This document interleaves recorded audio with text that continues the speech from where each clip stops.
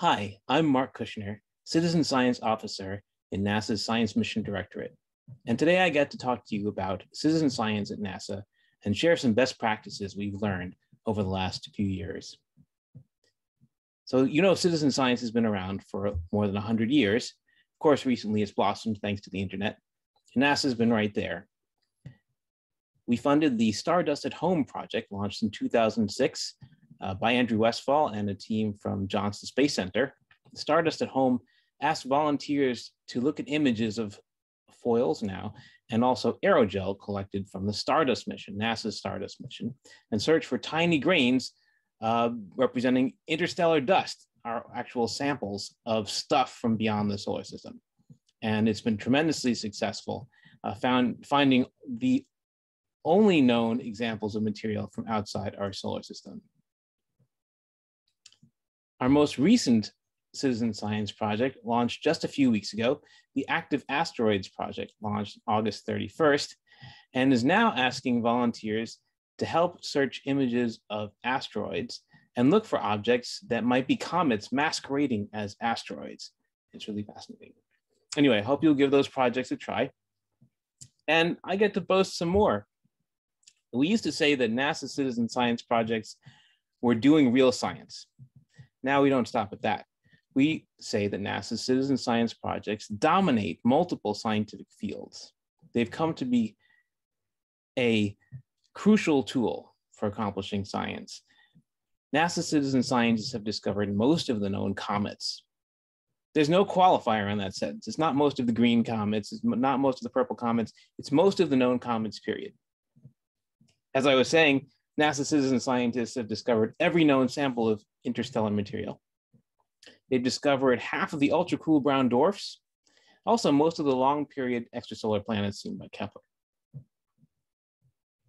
NASA citizen scientists have discovered the first extreme T subdwarfs, Zika virus in Peruvian cemetery basins, the oldest white dwarf debris disk, the Diver star phenomenon, the Peter Pan disk phenomenon, the star-forming regions called yellow balls, 400,000 Martian seasonal planets, 283,000 emperor penguin nests, 89,000 mosquito breeding sites, 7 meteorites, and 1 new kind of auroral phenomenon named Steve.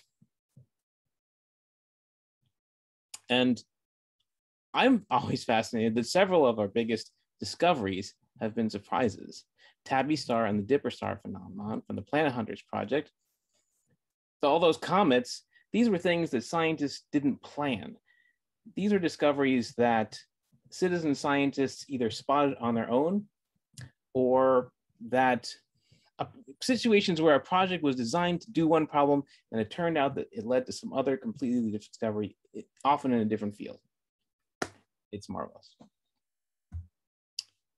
All of these projects can be found online at science.nasa.gov/citizenscience. We have 25 active projects online.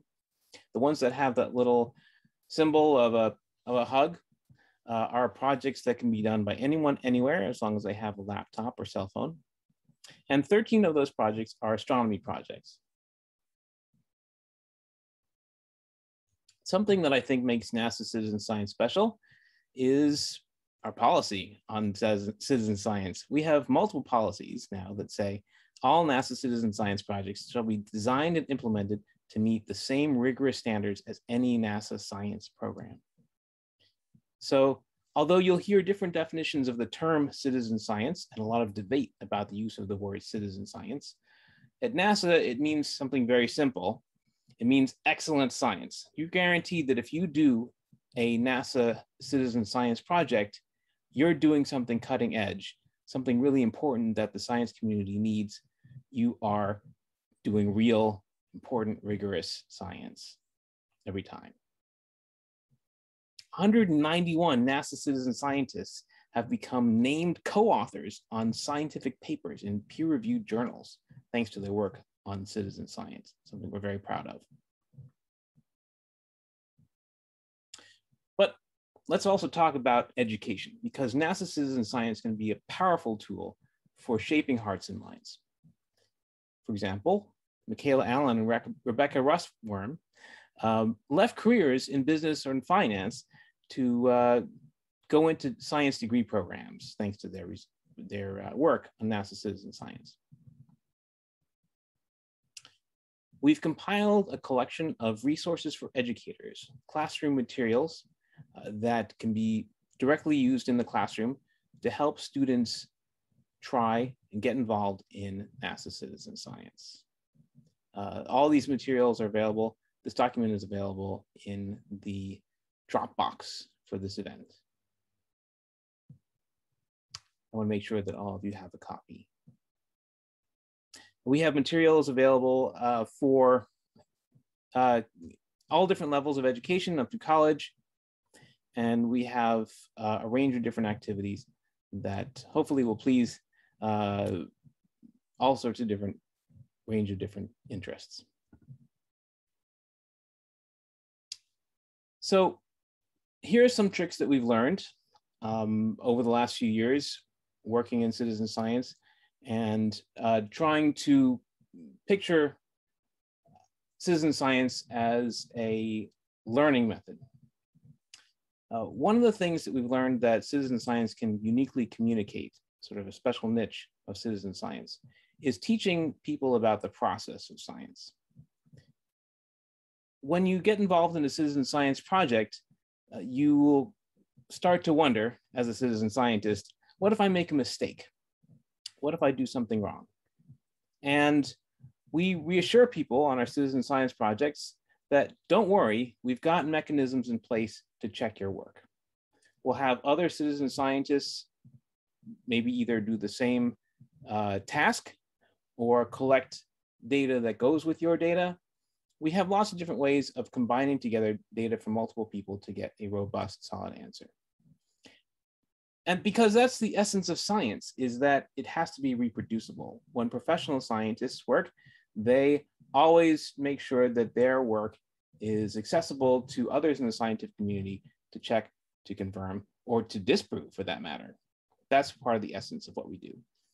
And that message about science, it comes across loud and clear as soon as someone gets involved in a citizen science project. So I encourage you to use citizen science to teach students and to teach everybody that part of what makes science trustworthy is that in science, everyone's work is checked and double checked. There's never a situation where a scientific result, anything is ever called finished in science until multiple people have verified it and reproduced it. Trick number 2. Many of our citizen science projects have videocons or some other regular contact between professional scientists and the citizen scientists. And this is a wonderful opportunity. At these calls, participants can meet the scientists and see how the scientific process goes firsthand, see how scientists work in teams and also competing with each other. Multiple projects here, Stardust at Home, Radio Jove, Planet Patrol, Disc Detective, Backyard Worlds, have videocons or regular phone calls. The way to get into these phone calls is described on the websites, though you may have to read the whole website to find it, okay? So a casual user might miss it, but someone who cares enough about the project to read things like the FAQ, to read the whole website, to really participate in it, will generally find the ticket to getting involved in these things. And if you can help your students get involved and get into these telecons, it's a wonderful opportunity. Trick number 3. We all know that a common path into a career in science often starts or involves an internship.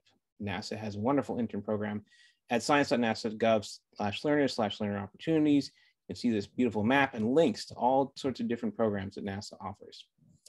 Well, you still have to apply to get into these programs. And guess what? Participating in a citizen science project looks great on an application. It looks great on your resume when you apply for these things. It shows that you have interest, that you had a chance to do NASA science before you did the internship, and you took that chance, right? So I recommend that you tell your students that if they want to get an internship, you could help to do some NASA citizen science. Those are my tips. please come to science.nasa.gov/citizenscience and try some of our projects and share them far and wide and do some science with us. Thanks very much.